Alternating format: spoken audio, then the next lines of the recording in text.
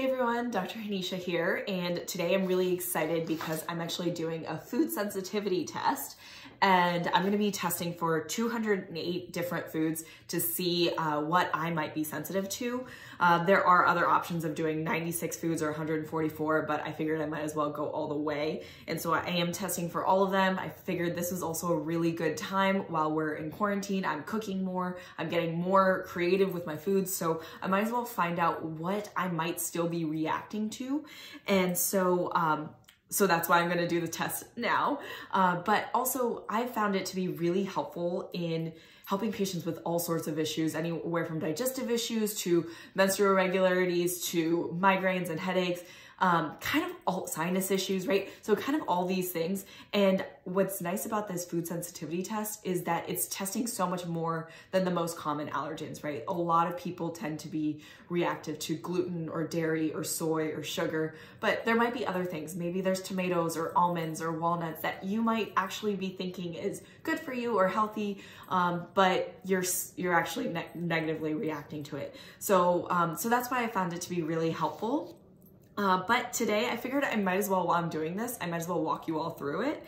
So first thing is you're going to separate the blood collection card from all of this. And it's actually really simple. I mean, I think it might look like there's a lot of paperwork here, but it's really just so that I can show you. But then what I'm going to do is next step is I'm going to take a sterile alcohol pad. I'm going to then, I'm gonna get that ready, but I'm gonna open this up. This is the lancet that I'm going to actually use to inject my fingertip. It doesn't sound as, or it's not as bad as it sounds. So now I'm gonna use this alcohol pad, kind of squeeze a little bit out of my fingertips, trying to get the blood flow going to the tip of my fingertips. Clean off my fingertips, and then on the side of my fingertips, I'm going to, and there we go. And I'm going to take, I forgot to separate. Make sure you take this out before. So you want to take the gauze out before. So the first blood I'm actually going to remove. And then now I'm going to squeeze out some blood onto each of these little spots, and I want to cover it as much as possible. Okay, and I'm gonna put you all on pause and then come back after I'm done. Okay, so it was kind of like filling out a Scantron with your blood, which is really interesting. The main thing is you want to be sure that it comes through on the back side as well. And then I technically was only needed to do 7 blood spots, but I decided to do a few extra just in case because they did recommend that.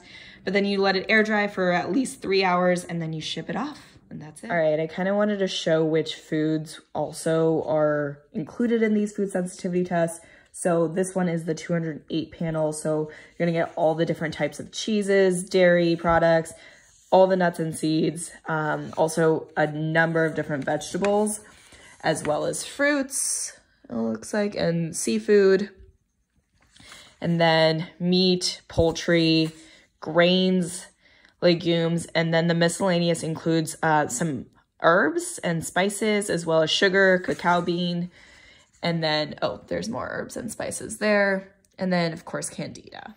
Okay, so for me personally, the main reason why I wanted to do this is because I do have a history of hormonal imbalances, and even though all of my symptoms have really subsided in terms of my hormones as well as my digestive issues, I still do have some hormonal imbalances that appear in my blood work, and so that's why I'm trying to figure out how else I can optimize that, and that's what I'm working on. And this isn't just another note. I've been working on my hormones for over 4 years now, maybe 5, and I'm still working on them because it takes a really long time. So this is another indication of why it's really important to get your hormones tested and figured out, because it may take much longer than you expect it to.